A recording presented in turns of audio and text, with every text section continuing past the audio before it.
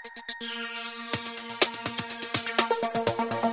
what's going on? It's me, Alanander, and in this quick video I'm going to show you guys how to enable the multitasking gestures on your iPad running the iOS 4.3 beta software.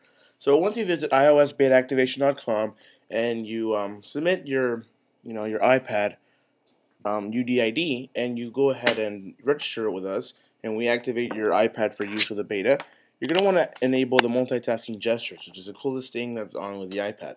So what you're going to do is open up Xcode. Make sure you have the latest version. It could be 3.2.5 or 3.2.6, and go ahead and open up the organizer. What you're going to want to do is actually connect your iPad. That's running the 4.3 beta already. Make sure you have it installed and activated.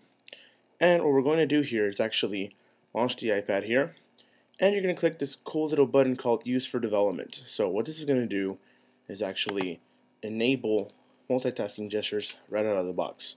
So once you actually have it used up for development, you will actually see the multitasking gestures appear right on the bottom of the iPad. I really can't see myself. I'm using the MacBook Pro's iSight camera, but it's telling me that you can use 4 or 5 fingers to pinch to the home screen, swipe up to reveal the multitasking bar, or swipe left or right between apps. So I'll do that now. 4 fingers brings up multitasking.